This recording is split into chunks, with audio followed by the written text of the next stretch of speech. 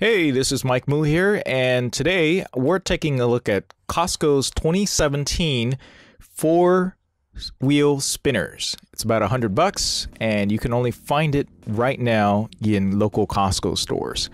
Check out the dimensions right here. It weighs about 7.9 pounds, though. That's probably the only major issue that I have with it after seeing it in person. So, I've tried their other spinners before. I had their hybrid one, and this one is more in line with the current one that I have. And I like the soft side for many different reasons. This one is pretty well engineered, I must say. And the wheels, I love the wheels. I'm not sure if they're the new Hinomotos or not, but this is very similar to my Briggs & Riley system that I have set up. I'll take a look at some of the features that we have here and the interior. It's not bad. It even has a laundry bag that's a little bit separate, and it spins around and rolls really nicely. I'm definitely a fan of the wheels, and that really matters if you have to travel a lot. It's got that hiding luggage tag that's easy to zip in and out and preserves your privacy. The handle is not bad. Nothing super remarkable about it. However, it is pretty sturdy. And the rest of the design of the top side, I like the handle that kind of gives a little bit, and it has a nice grip actually. My hands aren't really that small, so I really like that they slide in there pretty well. Now there is a nice little slot in the front for you to stash some things, and this particular one also features the RFID protection that we're seeing more common in higher end luggage. So you can see that right here is RFID protection. Basically it puts this nice little metal mesh around this whole thing so that if you have your passport in there or any other RFID enabled devices, it won't get scanned and stolen.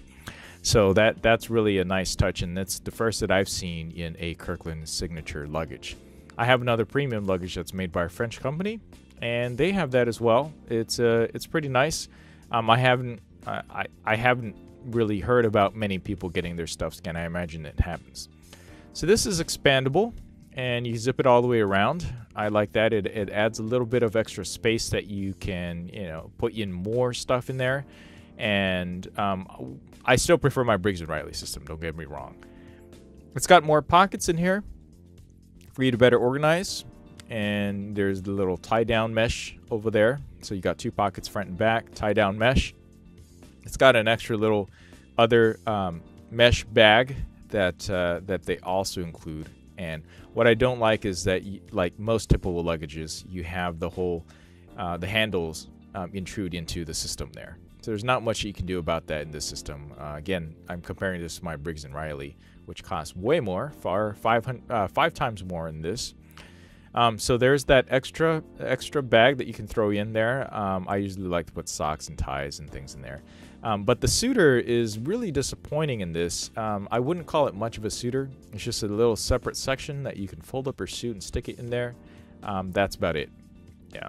But for $100, it's really difficult to complain with all those other features that this bag has. And you can only find it in store, and it has that Costco Kirkland signature guarantee for pretty much lifetime. I don't think that you're really going to have any problems whatsoever with Costco as long as you maintain your membership, if anything goes bad or defective.